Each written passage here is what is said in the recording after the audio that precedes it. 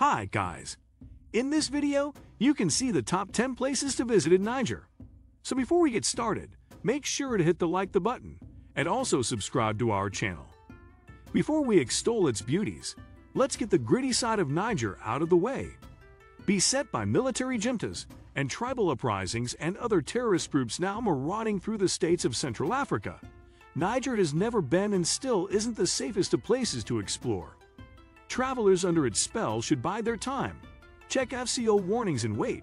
With luck, one day, this great cutout of the Sahel and Sahara will once more open its doors and borders. Until then, we can only pine. So pine we shall. Pine for the undulating dunes and the shifting sea of sands that is the Tenere Desert. Pine for the mud brick mosque of towns like Agadez. 1. Zinder. A maze of tight-knit lanes and hidden streets weaves and wends to form the hard-to-navigate heart of Zinder. Meanwhile, the Sultan's palace towers over the town with its great adobe architectural achievements. And that's not even mentioning the bustling bazaar, which stretches as far as the eye can see. It's easy to believe it was once one of the busiest camel caravan stops on the trans-Saharan route. Yep, Zinder comes top for many reasons. Its rich history of French rule, tribal culture and trading, its mercantile energy, its sheer, raw African beauty. 2. Niamey. More than 1.3 million people live, work and play in the capital city of Niamey, making it the veritable human heart of Niger.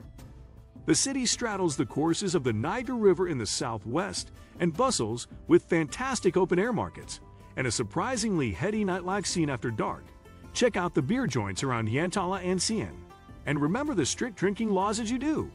International eateries touting pizzas and pastas mix with the spicy creations of the African kitchen too, while the bulbous blue domes of the Grand Mosque are simply not to be missed. 3. Agadez. Boasting nearly 1,000 years of history and steeped in tales of Sahelian camel caravans, the Ottomans, believe it or not, and the old Songhai imperialists. Enthralling Agadez certainly has a story to tell.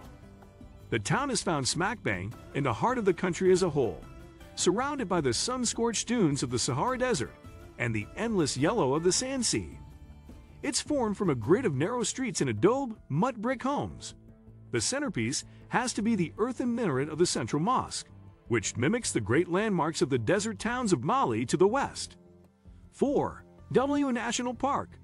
Unquestionably the most famous national park in all of Niger, the Ayorou National Park has also attained that coveted UNESCO World Heritage Site tag, which it was awarded on account of its unique display of transition habitats between the savanna and the West African woods.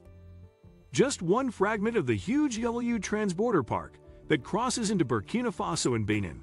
It's made up primarily of dusty bushland. And the animals?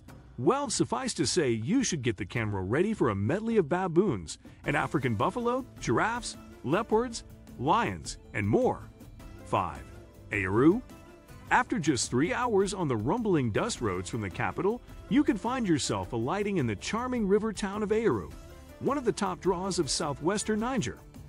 Known for the surrounding riparian habitats that encompass the settlement, Ayorou itself sits on its very own island, where the mosque and marketplaces both make their home too. In fact, the bazaar is a great place to start your travels here, searching through the curious folk remedies and sampling simple Sahel street food, all before breaking out to see the hippos splashing and lazing in the muddy waters nearby. 6. Ababa National Park. Established back in 1987 for the sole purpose of protecting the endangered animals that make this territory their home, the Ababa National Park has remained firmly off the radar for nature-loving travelers making their way through this land on the joint of the Sahel and Sahara. That doesn't mean it's not worth the trip, though. There are forests of low-lying acacia trees and semi-savanna plains aplenty, all crisscrossed by herds of bucks and elephants.